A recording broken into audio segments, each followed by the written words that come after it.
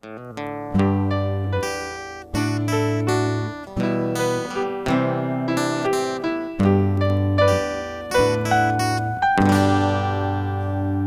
everyone, and welcome back to another lesson. I'm Jason, and in today's video what we're going to be doing is Red is the Rose. So guys, this isn't actually a traditional Irish song. It was taken from the melody of the Scottish song The Bonnie Banks of Lomond, and the lyrics then were just changed to an Irish variation of the song.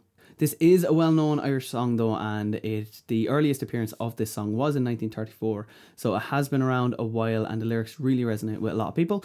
So you can play this slow or you can play this fast. Most people play it slow with a little bit of a fingerpicking variation, which I will show you in this video, and most people just do the nice soft strumming, which we will be covering first. So guys, let's get into the video.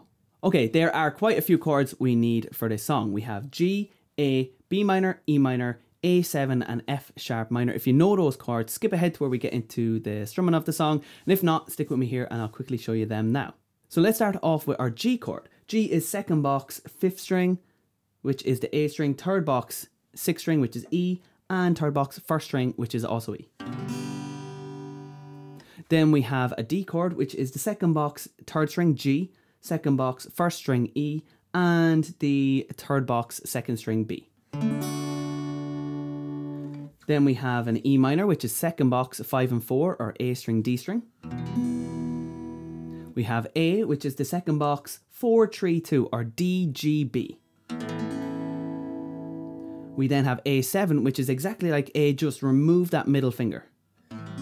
So the only strings you're holding there are the 4th and the 2nd, D and B, both in the second box. Okay, next chord we're going to need is F sharp minor. So this is a bar chord. You have to cover all of box 2 with that first finger, and then in the 4th box you're covering the 5th and 4th string A and D. Now you can use that middle finger to help support the first finger if you're new to bar chords, and if you're used to bar chords, just play it naturally.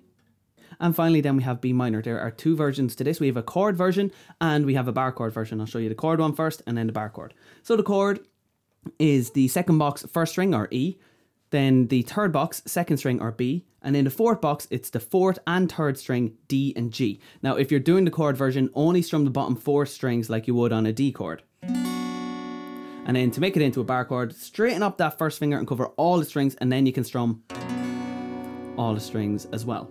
So chord or bar chord, it doesn't really matter. It depends on how well you can play chords or bar chords. So you can do the normal chord version, only strum the bottom 4 strings, or bar chord version and strum all the strings. They both sound very similar. Okay, and they are the chords, so let's get into the song. So we are starting off with a D chord. Now the standard strum pattern here is down, down, up, up, down, up.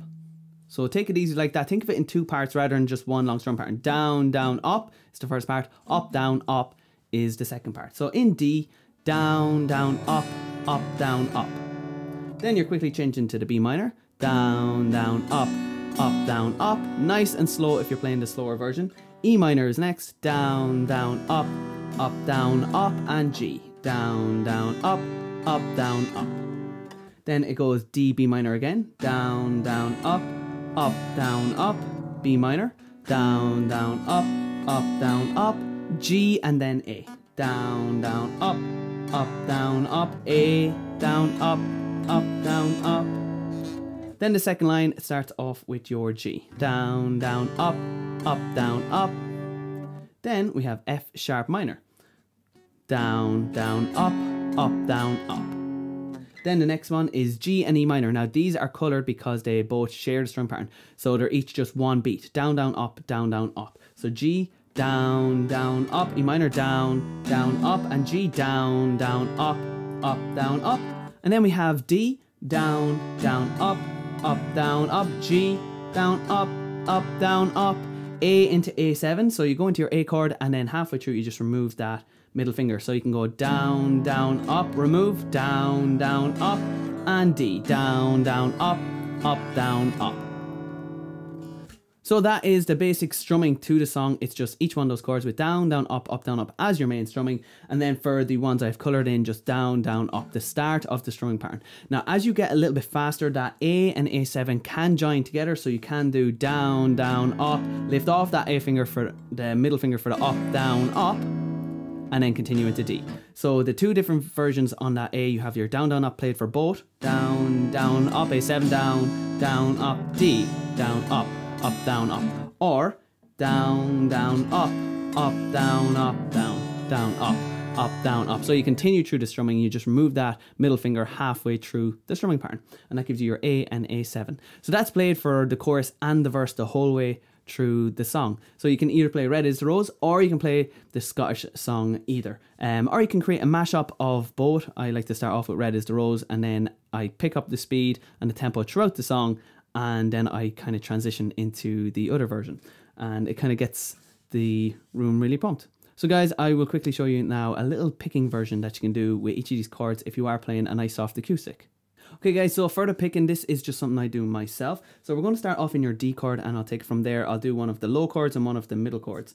So low chords and middle chords are just strings where you focus on the low or the middle section, and then the higher chords are the ones where you focus on the top chords, the top strings. So for D, we're mainly focusing on the bottom string. So I first start off with a strum, and then I hit the bass note, which is the D string, and then B, G, D. So you can hit your bass note B, G, D, or hit your bass note E, B, G. So it depends if you are a bassy singer or a higher pitched singer. You can hit the lower notes or the higher pitched notes. So it's strum and then bass 1, 2, 3, and then again.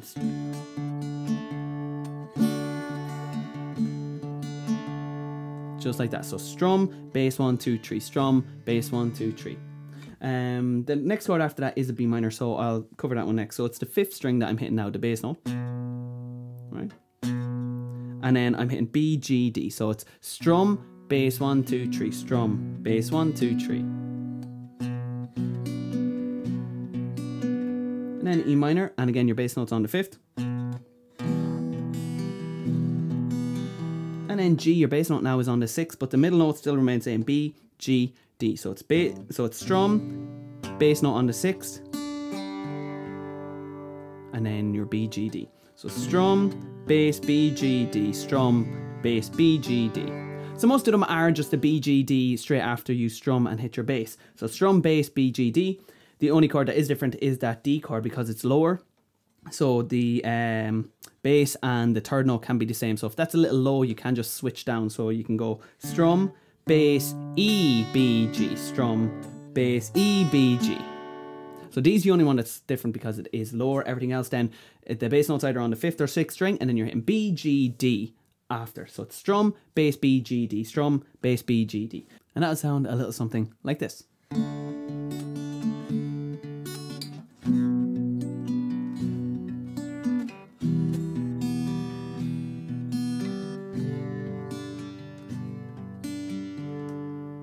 Okay, so it is a little bit softer, a little bit smoother just for starting off into song, even an introduction if you like, and then you can go into the strum version, or you can keep playing that the whole way through. It is nice and soft. So guys, if you liked this video, hit that like button. It will help this channel grow and help others see this video when they are searching for the song. And if you are new, subscribe. I do release a video once every week. It's my new schedule. I'm trying to stick to it. Every Sunday there will be one song out. Throw in those comments. Let me know what songs you like to learn, or if there's any tips you would like me to include in these videos just to help you along. I am going to do covers of these songs and backing tracks for these songs, and I'm going to upload them onto my SoundCloud account. So you can visit that account and just see some of the songs, listen to how they're supposed to sound, and then you can also play along with the backing track, and you can add the vocals and the guitar yourself.